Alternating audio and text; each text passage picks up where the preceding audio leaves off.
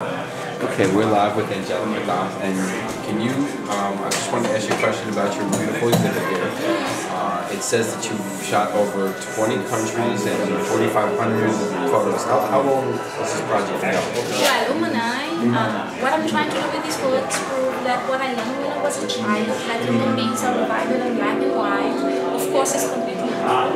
So with this work, what I did is I make portraits in a white background. I choose a sweater for 11 pixels from the nose. I paint the background and I look for the corresponding color, and I use crayon palette color because I know what means black in this palette. I know what means white. There are different tones, and of course this doesn't apply to human beings. These portraits I did in 20 countries and 35 different cities all over the globe, and in this series I have more than 4,500 portraits. And the images actually are showing, you know, even on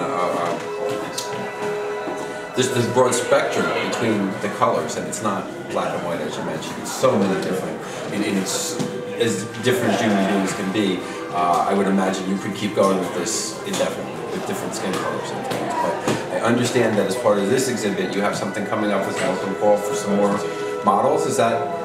Yes, so the thing is that this is a work in progress. So the goal is not collecting photos, but bringing the conversation to as much people as possible, and give the opportunity to people to volunteer to be part of that. So I will make the open call in the museum 9, 10, and 11 this month. You will on my Instagram account, and people are more than welcome to sign up if they feel connected to the idea of hand. I think that in the city that we're in right now, and I see you live in Spain, but where we live right now here in New York City, I think you will be swamped, if I had to guess. I mean, there's so much support and appreciation for inclusivity and diversity in New York City. I have to say this is the diversity capital of the world. I hope so. And I really think you're going to be swamped. I hope in a good way. Congratulations.